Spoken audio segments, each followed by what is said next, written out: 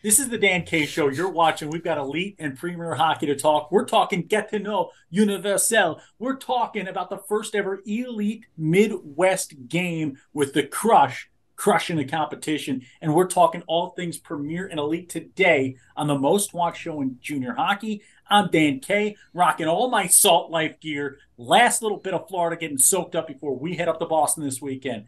Lucas Jones will introduce him in a minute on the Dan K Show.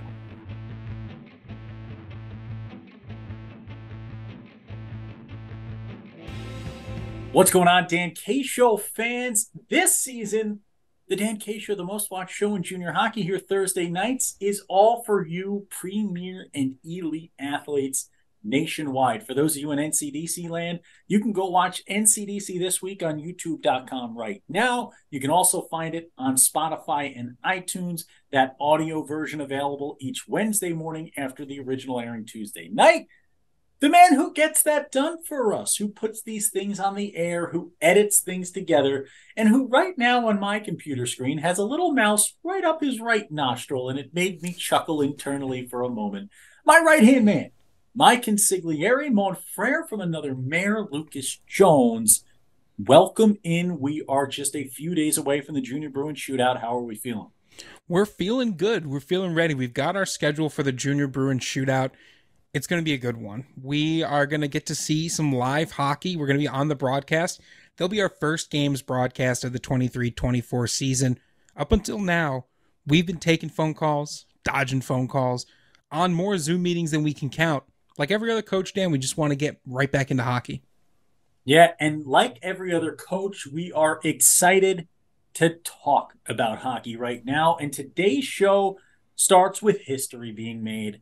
We always love firsts here on the Dan K Show. Your first date, your first love, your first corn dog.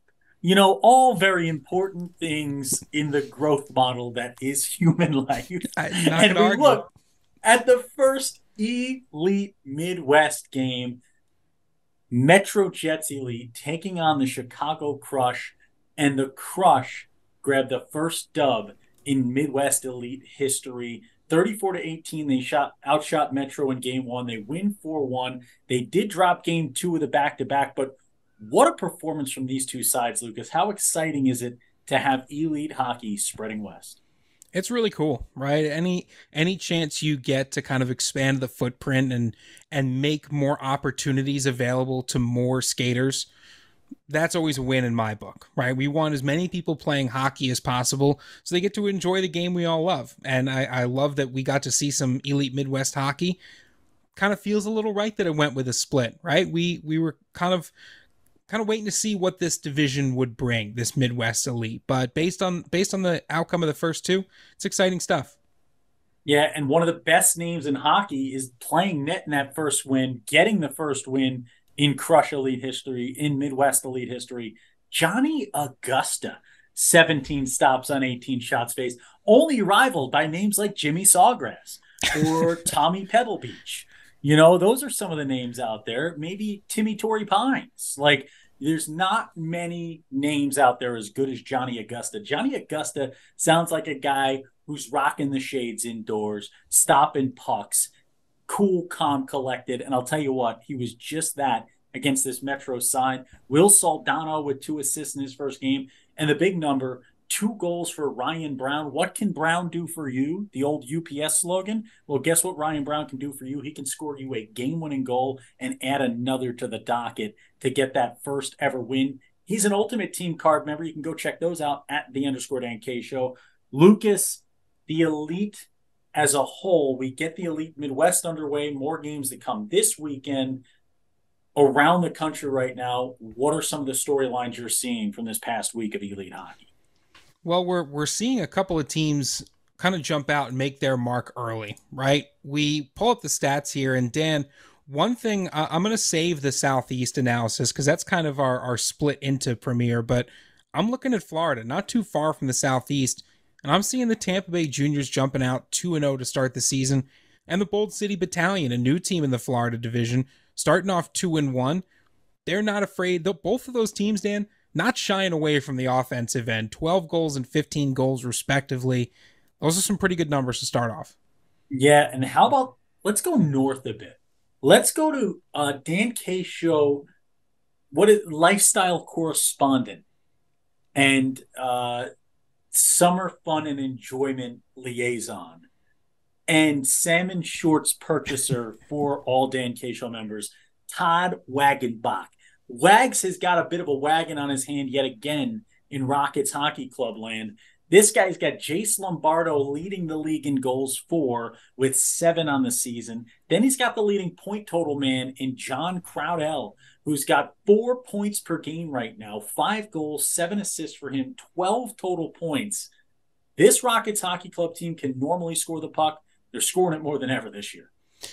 Yeah, they've adopted this. I mean, they've always had this kind of go for broke mentality, right? That's what the Rockets Hockey Club does, and it kind of works in all levels of the game. But starting off the season with, what is it, 19 goals in 3 games, that is an impressive way to start. That's how you start with a statement.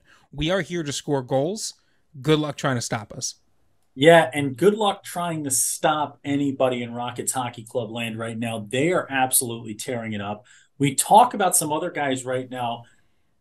Another Ultimate Team member. How about the Bold City Battalion getting their first ever elite win and leading the way? The Anthony K Show. This young man with a 7-point weekend. K might be the real deal here, and I'm not talking about myself. Well, I mean, it's you talk about statements, right? And we talked about it on the NCDC show as well. These first weekends here are really a chance to make a name for yourself as an organization, but even as a player, this is a good chance for you to stand out, to really make your mark, to embed kind of this idea of you as being one of the top guys in the mind of your coach. So if you can get out there, have a really good performance in these first few weeks, it really sets the tone. Yeah, and before we get into the Southeast Division and talk about that a little bit, Springfield, a good start, 1-0, a good-looking team there up in Massachusetts. But Lucas, next week, next Thursday, for these elite fans watching at home, it's something pretty big. It's the first power rankings of the season. The Dan K Show's monthly power rankings start next Thursday. The first week of each month, you'll get the top 10 teams in the Elite and the top 20 in the Premier ranked right here on the Dan K Show. Lucas, a team that might be involved in those rankings, the Potomac Patriots. And how about Taras Korchenko? 3 goals on the season, all 3 of them game winners so far for the year 2006. I mean, no big deal, right? You kind of have to shake your head in amazement because you've got an '06 getting out there, not just firing home goals, but game-winning goals, right? So he's getting mixed up in some pretty important moments in the game. Kid's got ice time. He's obviously got a great shot on him. That's going to be somebody you're going to want to watch out for, mostly so he doesn't keep scoring game-winning goals against you. Yeah, and you look at Luke Vega with 2 on the year. You look at another guy with 2 game-winning goals this season already, Kevin Rossello, the young man from Newport Richey, Florida. It's about 10 minutes away from the Dan K Show studios down here in Florida. Great area to live, great area to be. Rossello and Vega have been game-winning savants. You look at the power play goal leader, none other than John Crodell with 3 of his own. Aiden Paisano, Robert Poliski, and Tyler Tanucci, each with 2 power play goals. Pisano from the picks, Tanucci from the rush, and defenseman Robert Poliski with the Metro Elite Squad. The special teams looking strong early on. Always the last thing to kind of come on. Biggest goaltending story doesn't have a card yet because I'm telling these Carolina folks right now, Lucas, I'm doing it live on the air. Carolina Junior Canes, you guys are off to a hot start in the ice. I need you to get me a picture of Anthony Trantis now onto the website because I've been trying to make this young man an Ultimate Team card for 2 weeks, and I don't want to put up an empty headshot, and I haven't been in Carolina yet to take his picture myself. 3 games played, Lucas, but he's got 2 wins, 2 shutouts. He's got a shutout in both of his starts, and this guy's going incognito right now on me. I need this guy to have a picture on the website now so I can post it. Yeah, and this is a good time to take a quick break and just remind all our teams that if you don't have headshots for your players, it makes it really hard for us to promote them. And that's kind of our thing. Our thing is to promote players. So get those headshots updated. And yeah, this Carolina team really, really doing a good job here. I mean, you look at the Elite, they're 5-1. You look at the Premier, they're 5-1. So you've got, as an elite and premier organization, quick maths here, starting the season at 10-2. That is a huge momentum boost in a really tough Southeast division at both levels. Could the Junior Canes put together another incredible season? We'll have to see. Yeah, and you look at Dylan Gorman, he's got one start in the year and a shutout. Shane McCone of the Springfield Picks, 29 saves in a shutout performance. Chase Avier from the Wilkes-Barre Scranton Knights, 33 stops in a shutout win over Elmira. He was an Ultimate Team member this past week because he had a headshot. Nicholas Grasso, half goal allowed per game. That's a half a goal. That means, I think, Lucas, that someone's chopping the puck in half on the ice and only getting half by him, right? That's how that works. I mean, that is legal with the updated rules. Yes, you can do that. Okay, so as long as you have a sharp enough blade, you can chop the puck in half. You look at this squad though, 974 to Zachary Robert from the Metro squad. Nick Kreminzer, he's got a 967 for the Charlotte Rush. Jackson Bernier with a strong start to the season, 88 saves already for the Atlanta Mad Hatters netminder, a 1-1 start, 967 saves percentage there. Nate Haas, a familiar face of the Florida Eels, 2-0 to start the year already, a 1-5 goals against, a 959 saves percentage. I want everyone at home to have a glimpse into my mind right now. Multiple times I nearly said ERA instead of goals against. The summer has still not been shaken out of me. Minor league baseball coverage has still not been shaken out of Dan K.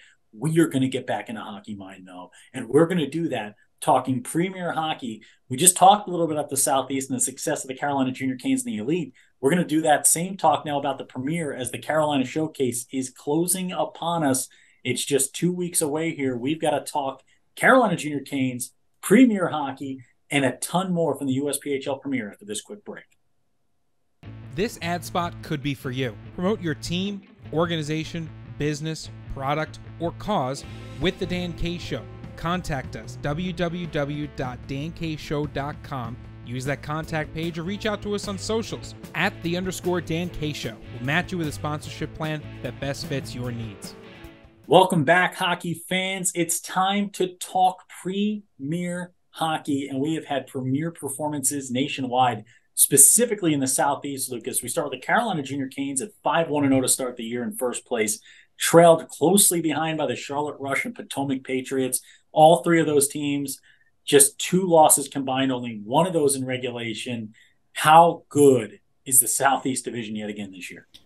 I mean, at the risk of sounding like a broken record, yeah, the Southeast is pretty good. They're looking pretty sharp. And I think the biggest thing for them that we've seen historically is that you sometimes talk about, oh, the first couple games don't matter. You always make it up on the back end. In the Southeast, that's not really the case. The first couple of games will sometimes decide who really has that, that half game lead maybe, or that 1 game lead as we head into the final week of the season. It creates a lot of drama for us, especially as we get into January, February. But I think for the Southeast, it keeps them in a state of constant panic. It feels like they never quite know where those standings are going to shake out. But for those 3 teams, for Carolina, Charlotte, and Potomac, the first couple of weeks have been very successful. Yeah, and you look at a team who moved from the Southeast, Lucas. How about the Nashville Spartans starting 6-0 in their new division in the Great Lakes? They've got a matchup with Toledo this weekend at home in Nashville. I want to put us both on the spot here. We didn't talk about this beforehand. I want picks. What do we think? Is Nashville the real deal? Do they take it to Toledo at home in the Music City? Or does Toledo drive down to Tennessee, as we call it, the Sunshine State, and get a big-time W? What happens, Lucas? Toledo and Nashville, let me hear your thoughts. Well, I do want to say first, for the Nashville fans, we're working on something. We're working on something, potentially, maybe a little trip from the boys, but we're working on it. We'll keep you fans in the loop. It is going to happen. It'll be in November. Don't tell anyone. As far as this game, man, I am so excited to watch this. This is going to be a sit down, start to finish game here. I think I'm going to go with Toledo. I like it. Okay. I think the only reason I'm going with Toledo, it's not the offense, it's not the defense, it's not the history of the team, it's not anything like that. I'm looking at penalty minutes. Toledo this year has, and 2 games less for sure, but half the amount of penalty minutes that Nashville has. I think Toledo can potentially use that to their advantage. I know that Toledo power play is an effective power play. And I will say this for Nashville, if they can keep themselves out of the box, they're going to be dangerous. If they get stuck in the penalty box a little bit against Toledo, then you might run into some trouble. I think I'm picking Toledo. I'm going to call it a split here. I think both of these teams are stellar. I've talked about both of these teams all season long, all leading into this year. I've been excited to see what's going to happen at the top of this Great Lakes division between Nashville, Toledo, and Metro. I think this is a great ad for the Great Lakes. I think bringing Buffalo in to add another team was great too. You have a 6-team division in the Great Lakes now. I watch out for Nashville. I do not fall asleep on Nashville at any point. I think you look at a guy like Ronan Keenan in that locker room, an absolute beautician who's going to use his size in front of the net when needed. The boys are buzzing right now in Nashville. I think they're 7-1 after this weekend, and Toledo's 4-1. Wouldn't be surprised if one of these games goes to OT. I think it's going to be a good battle the whole way through. I'm excited to watch it. Let's kind of keep rolling down here, going through some hot starts. One storyline, the Elmira Impact, Lucas, led by Philip Tomacek, who, goes out there, has a huge game, wins the star of the game, and gets Elmira their first premier level win against Wilkes-Barre. That's a great one for them. You go to Motor City. Motor City sweeps Battle Creek to start the season off. They're 2-0. MJDP's 1-0 to start their season off. And then how about the boys from Quebec? Gatineau Universel. C'est incroyable. The performance, they are 2-1 to start the year. This is a team that, they are tough to deal with, and they are very difficult to stop. Accent aside, you're correct. Do you want me to go back to my Baton Rouge? Would No, you like definitely. Is this a little better? As we say in beautiful Quebec, watch out for gators and laissez les bon temps rouler. That is what we say in Quebec every single day. People in Quebec, you can certainly fact check us on that. In fact, I encourage you to fact check on that. You like to see that the inclusion of these new teams, and for folks who might be a little bit confused at some new teams, there are teams that are going to be playing in the elite and playing in the Premier in the New England. You'll see them a lot at showcases, and again, it's just another way to kind of increase the visibility of a lot of different players and provide some challenges for some teams that are more traditionally and have had many years in the USPHL. So it's going to be fun this year. Get to know, along with all their friends. I've had that one working for a while, I'll be honest. You look at Gabriel Lehoulier, who had 5 points on the weekend. Tristan Poor, 3 goals, 1 assist, 4 points in a 2-1 weekend against the South Shore Kings. Nathan Pelletier with a 3-goal weekend. You've got Bauer Genest with 3 assists on the season already. Mathis Tarani, Leo Adams.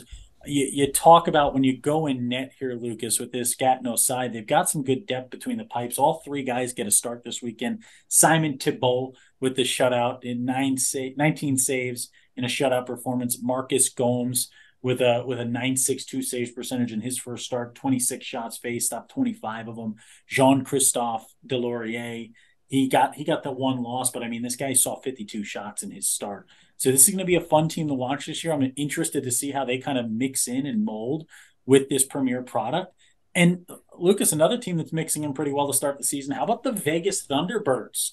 How about them Thunderbirds? And I've got some news for the folks at home. You Jets fans out there, man, I have a bit of schadenfreude watching you guys have to suffer through this season. Love seeing it as a Giants fan. But you Jets fans, I can tell you one quarterback who's not going to be playing for you because he's on the blue line for the Vegas Thunderbirds. That's Matty Ryan.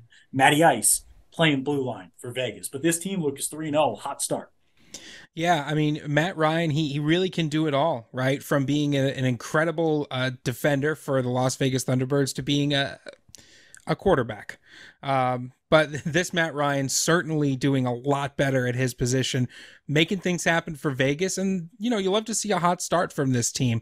The Thunderbirds last year, they were so much fun to watch, right? They really ran up through the Pacific Division. They were part of a Pacific Division that was incredibly competitive all season long, and very much so in their regional playoffs. Could call them the Thunderbirds. Oh boy, I guess I had that coming a little bit, didn't I? I So introduced the whimsy into the show, so this is really my fault. it's 100%. Once you unleash the beast, don't Yeah. don't expect him not to bite. Okay, that's what I always say. People tell me to stop biting, but I say you've unleashed the beast. Is what it's all about. Lucas, let's keep going to Florida. Eels, Tampa Bay, right back on top where they've been. Yep. And you know how this division's worked in past years. Every single point matters. The Junior Blades got themselves out of it early on in the season. They had to battle back. They drop one to the Bold City Battalion. You start 1-1-1, building the picket fence out there with the regulation win, the regulation loss, and the OT loss. They've got 3 points. Atlanta off to a slow start as well as Palm Beach. The Eels and Tampa Bay Juniors are back on the mountaintop again. What is it going to take to knock these two down? Well, it's going to take two things, I think. It's going to take consistently good defensive output, right? If you get into a shootout with these two teams, it's really tough to maintain that level, that speed, that level, that consistency, and frankly, the output. So you're going to have to be good defensively. I think the second thing, too, is you've got to keep your eyes on the prize. What I mean by that is you got to make it to the playoffs, and you want to make it to nationals. What does that mean? It means sometimes trying to get that extra overtime point, right? It means looking at instead of games, looking at series and trying to come away with a certain amount of points per series. It's boring to think of hockey sometimes like that, but when you're in a division like Florida, sometimes that can be the difference between being in and being out. Yeah, and then you look at a division like the Northwest right now. The only team not to kick things off, the Vernal Oilers, out there in Dinosaur Land. That's Utah's Dinosaur Land, Vernal Oilers, home country there. But the Seattle Totems and Casper Roughnecks off to a good start. 2-1 for each of those squads with 4 points. Bellingham and Rogue Valley both got 2 points at least out of the weekend. Bellingham getting 3, Rogue Valley with 2. And it was some tight knit hockey out there. You look at it; they've played 3 games each of those squads. 4-3 is the goal differential. One to the good side, one to the bad side, depending on what side of those series you were on. Hard fought hockey. A good story I like to see, Lucas, early on in the year. How about the Dells Ducks knocking off the Moose in the second game of that 2-game set? This is a Dells Ducks team that has championships in their past, right? And they are trying to relight that fire, bring back that energy to the Wisconsin Dells, which is a great place to live, great place to go vacation. Now, a great place to play hockey for the Ducks. Quack quack. Yeah, I mean, we always talk about, right, Potomac's journey as an organization, right, to where they are now, and so it feels right to talk about, the Ducks off to a good start. You're right, Dan. When we covered that some of that championship run, I predicted that championship way back then, and it'd be good to see the Ducks kicking things off here, taking down a perennial divisional powerhouse in the Moose to start the season. Yeah, and that was a year where nearly my Flyers back then, the Philadelphia Flyers junior hockey team, led by Joe Young in net, nearly won a championship the same year that the Dells won with Jared Young in net. It would have been the year of Forever Young. That is, what is it, 16 Candles? Is that where Forever Young's from? I've never seen 16 I Candles, so want I to wouldn't know. be forever young. What a song. What a song. Don't we all? Don't we all? I truly have nothing. I haven't seen the movie. I don't know who sings the song. I got nothing for you. Well, I just sung it. You heard me do it. That's it for this week, folks. Let's get to the empty net, the final portion of each and every week's show where we talk to you, the fan. Now that the NCDC this week is underway on Tuesdays, now that the Dan K Show is underway on Thursdays, it is up to you, the fans, to reach out to us. And Lucas, how can they do that? It's super easy. There's So a bunch easy. of ways. It's so easy. You can do Carrier it pigeon, on smoke signal. carrier pigeon would work. A smoke signal, I guess, if you could get it high enough. Facebook, you can comment. You can message us there. We get those messages. You can do it on X, formerly Twitter, at @the_Dan K Show. You can do it on Instagram. You can DM us at @the_Dan K Show. You can go to www.dankshow.com, use the contact form, and let us know how things are going. If you've got our emails or phone numbers, sure.